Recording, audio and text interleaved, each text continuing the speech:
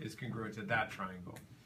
We're given that AD, this line here, bisects angle BAC, that's this big angle here, right here, and then we're given that AB is equal or congruent to AC. And the first thing I did is I took this information and I put it onto the triangle.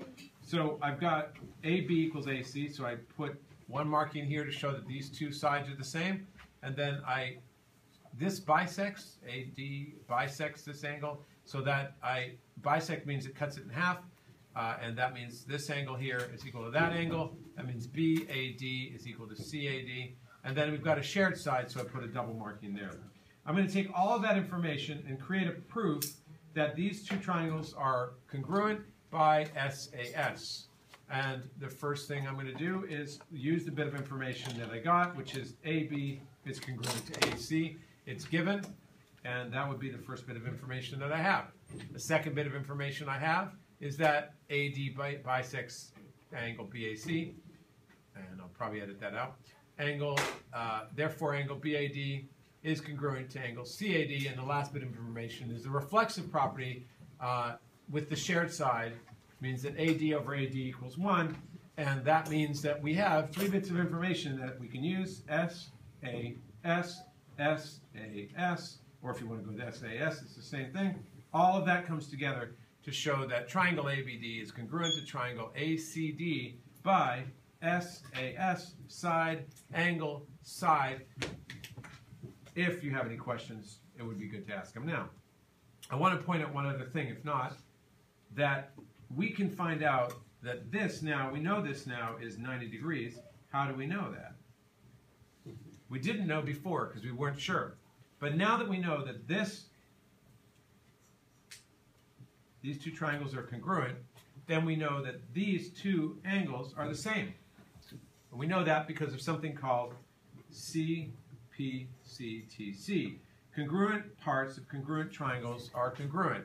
And that means that once you know the triangles are congruent, it means that we can conclude that the rest of the parts of the triangle are congruent as well. So in other words, this angle equals that angle, and angle ADC is congruent to angle ADB, and since that's a straight line, then this is going to be 90 degrees. There's only one way that this could work. If this is 180 degrees, then each of those two angles have to be congruent, and the only way they can be separated is 90 degrees, with AD being a bisector. Are there any questions on this question? No? Okay. Let's move to the next one. Given that PR is, now this is parallel, this P means parallel. Let's look at, how's the camera on this? Can we see that? It's great. A little lower? Yeah. Okay. All right, so parallel means I'm going to look back, I'm going to draw the diagram. Please draw this diagram on yours. PR is parallel to TS. So PR right here, parallel to TS. I'm going to mark it up with those two arrows that show that that line is parallel to that line. And I'm going to do the same with QP and RT. QP and RT, those are parallel. I'll do that with a single line.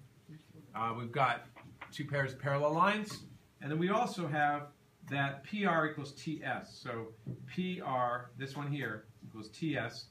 They're not only parallel, but they're equal, very important. So I've got all the information on the diagram that I can put.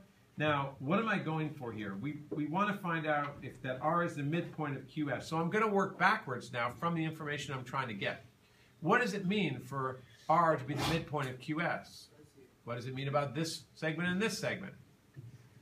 For this R to be the midpoint of QS, then this has to be the same as that. And that means what I'm really trying to prove here is if I can prove that QR is equal or congruent to RS, then I will be able to get this thing happening. I'll be able to say that R is the midpoint of QS. Well, in order to get that to be the same as that, we're going to need these two triangles to be congruent. But right now we've got a problem because at the moment we only have these two sides congruent.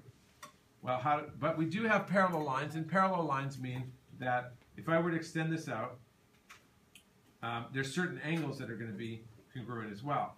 So this if this is acting as a transversal, this line here, then what can we say about these two angles? They're corresponding angles, and therefore corresponding angles are congruent. And now things are starting to take shape a little bit. What would we like to have? We have S. We want to have, I don't think we're going to be able to find another line congruent, but we can get another angle congruent. What can we say about, if we have these two lines parallel, then guess what? This also acts as a transversal. And what can we say about these two angles? They're also, right? They're corresponding angles. So suddenly we have AKS. Is that a theorem we can use? It is. And now we can prove, therefore, that these two triangles are congruent.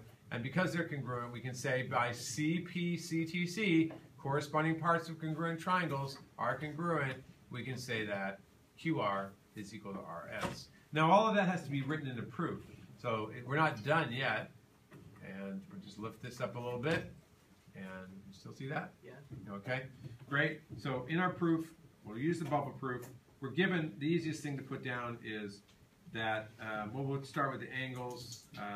We'll start with PR equals TS. PR equals TS, given, right? And then we're going to get the angles straightened out. We have, because of the parallel lines, PR is parallel to TS. We can say PR is parallel to TS. That's given.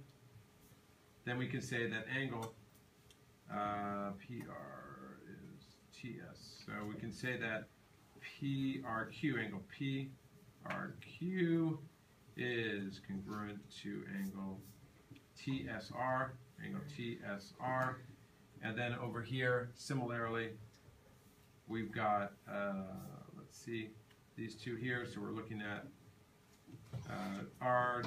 QP is parallel to RT, and therefore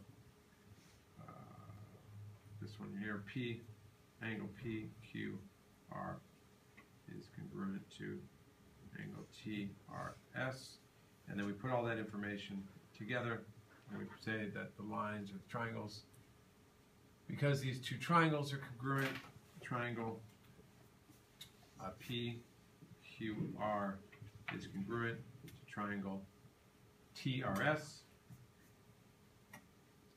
by AAS, and then we can conclude that QR is congruent to, segment QR is congruent to QRS. That's CPCTC. Congruent parts of congruent triangles are congruent, right? Therefore, we can conclude R is the midpoint of QS. All right, that's how it works. Because again, once we've shown that QR is equal to RS, then we have what we need to show that R is the midpoint to QS. Any questions on that? Is that all in there? There we go. R is the midpoint of QS. Yes, questions? Question? When you're saying angle like PRQ, could you just put angle R?